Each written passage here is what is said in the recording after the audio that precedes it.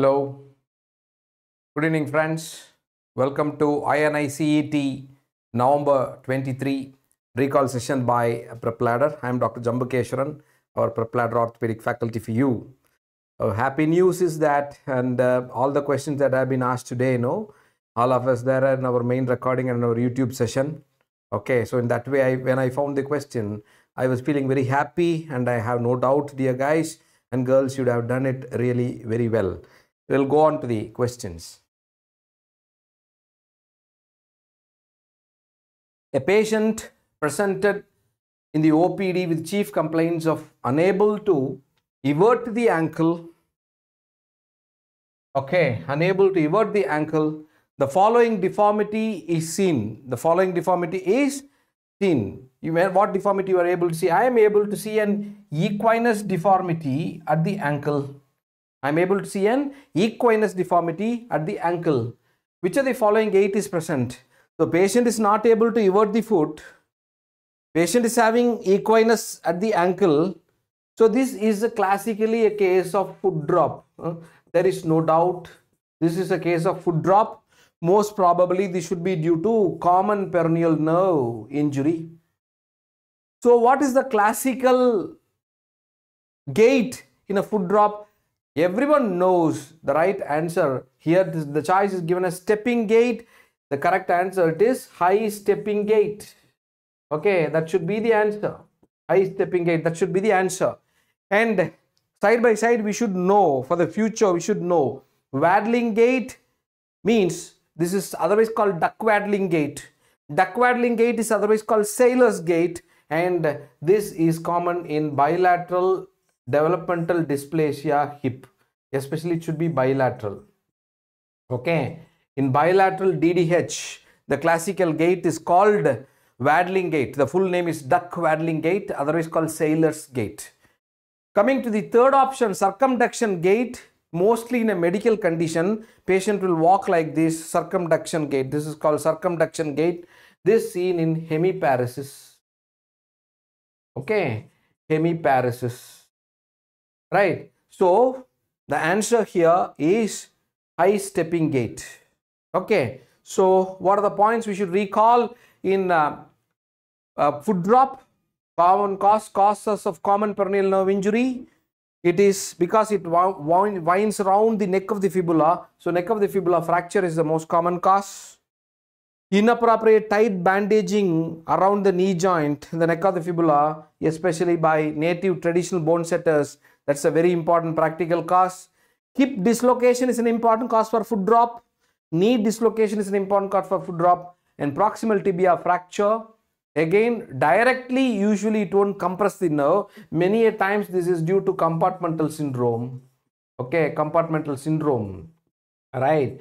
So, foot drop. These are the important causes for foot drop. How we are going to manage clinical evaluation, everyone knows. See the diagram, foot drop will be there, high stepping gait will be there, unable to evert the ankle. Apart from that, on testing the sensation, decreased sensation in the dorsum of the foot and outer part of the leg.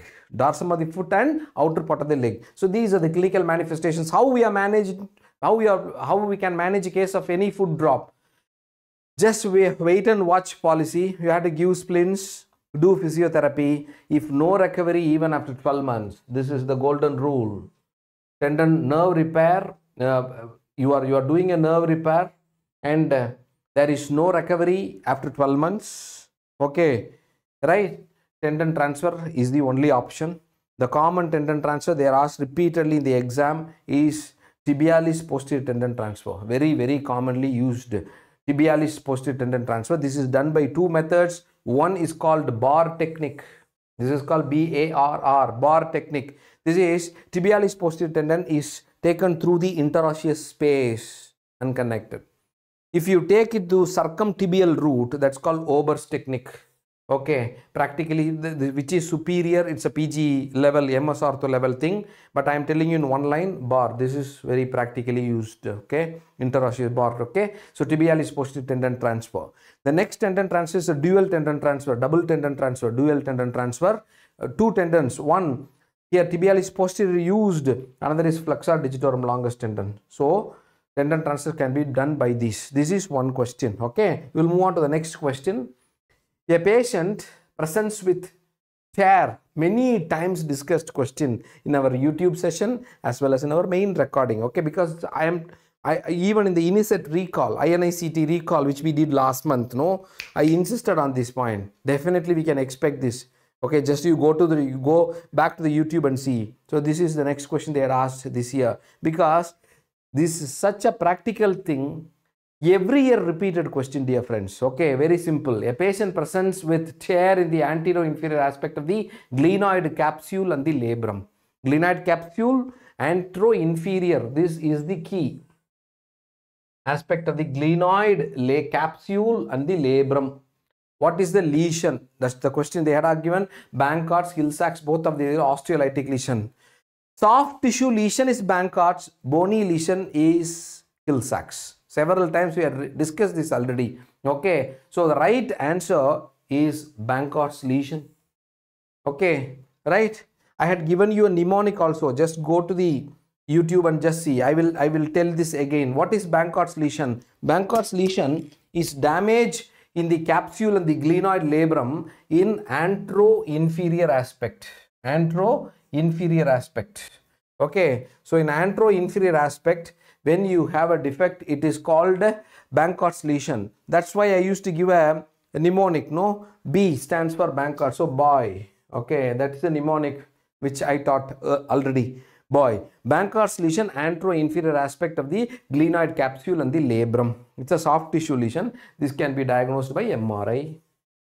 Hill-Sachs lesion is a bony lesion. Look at the real autopsy finding. You're able to see a dimple, a depression here. Okay, where? Posterolateral aspect of head of the humerus. Posterolateral aspect of the head of the humerus. This in olden books and aptly they use the word Hatchet deformity.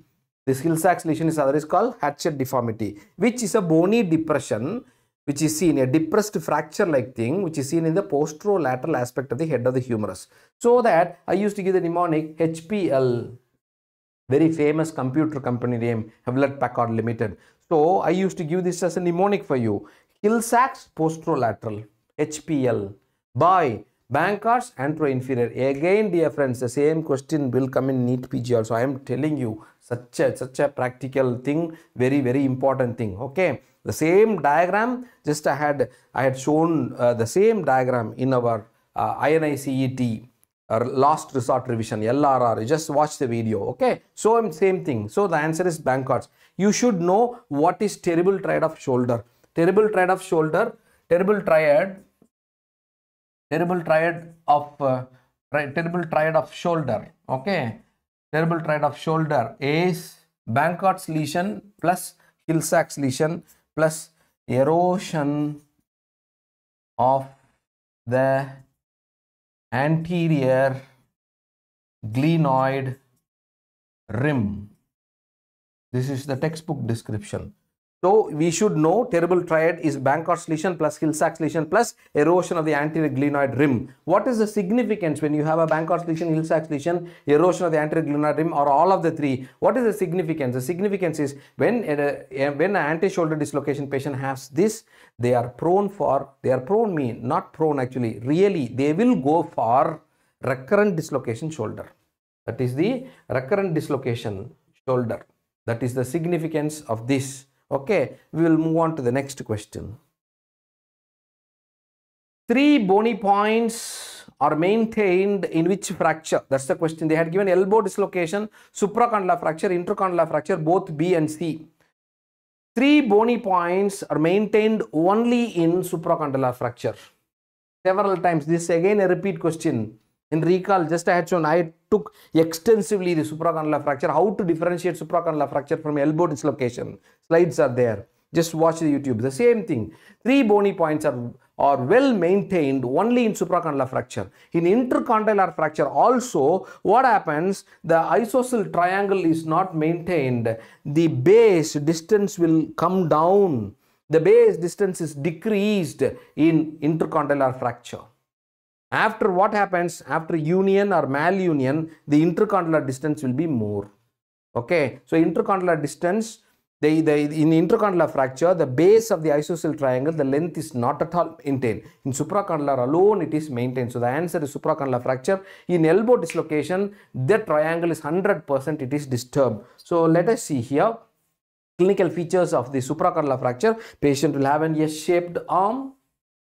When you make the baby sit down in a table, look at from the lateral side, the arm is S-shaped, and there the proximal fragment will come and buttress the brachialis muscle, so it will cause a dimple sign. This is called a dimple sign. You are able to see a dimpling in the brachialis, a dimple sign, S-shaped on. And when you palpate, when you slightly flex and palpate the three bony points, what are the three bony points?